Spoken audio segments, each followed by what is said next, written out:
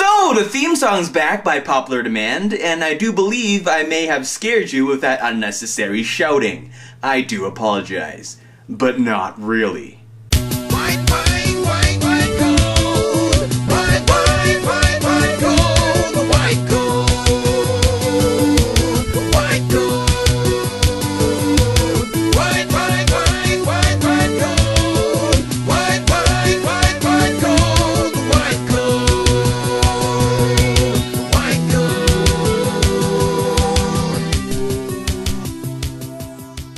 You may or may not know that I recently entered a contest. The first round of the contest is to get enough votes to get into the top 25. Well, guess what? I've got exciting news. I did not get into the top 25. Now let's do some math here.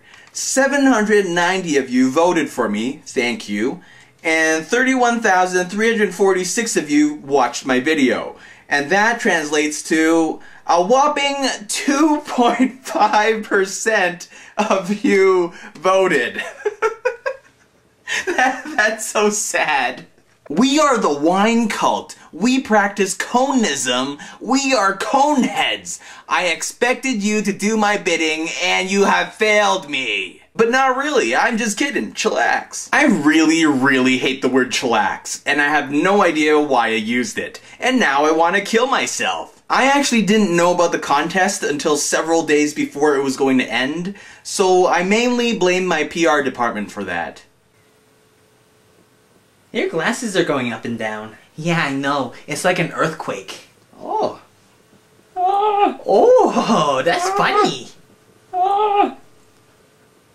But in all seriousness, I do thank all of you, all 2.5% of you who voted for me.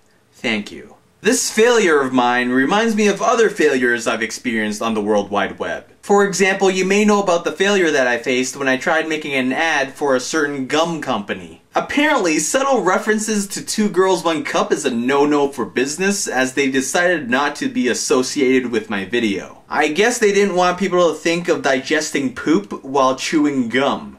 Who knew? There was also that time in the summer of 2006 when Lonely Girl 15 was getting huge. Now, if you don't know who Lonely Girl 15 is, just a small time girl living in a lonely world. She was a teenage girl who posted vlogs on YouTube talking about everyday girl stuff. Well, not like the cotton sticks with the blood and the swelling of the I just meant normal, everyday crap that girls talk about when they're in front of their cameras. But then it was somehow revealed that she was a fake, that she was an actress. And the whole thing was done by a production crew, and her videos turned into some weird J.J. Abrams storyline. Anyway, before everyone found out she was fake, obviously everyone thought she was real, including yours truly.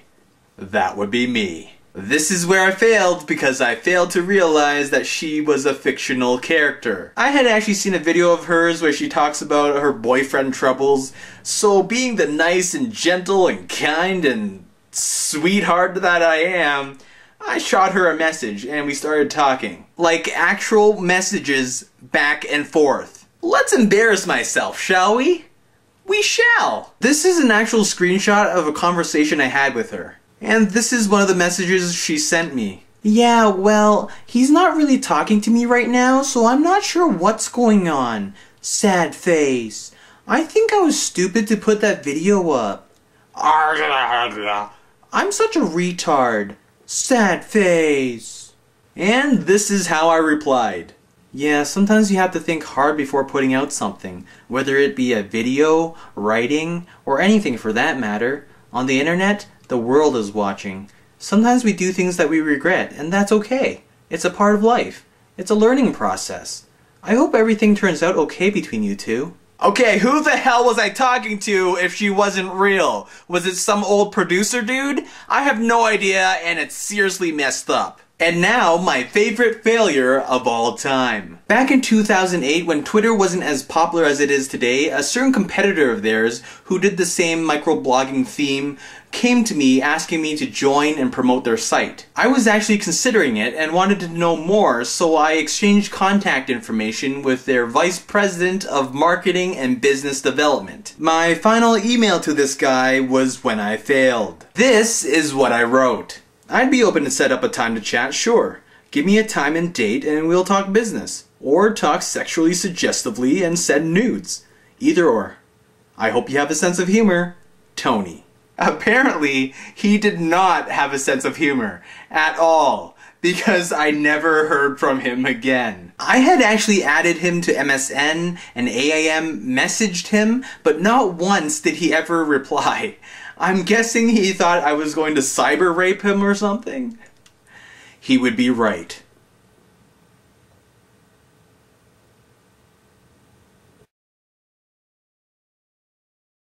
But seriously, she even talked about me in a freaking video. God damn it.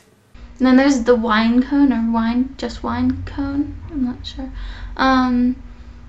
You are totally retarded, but I like it.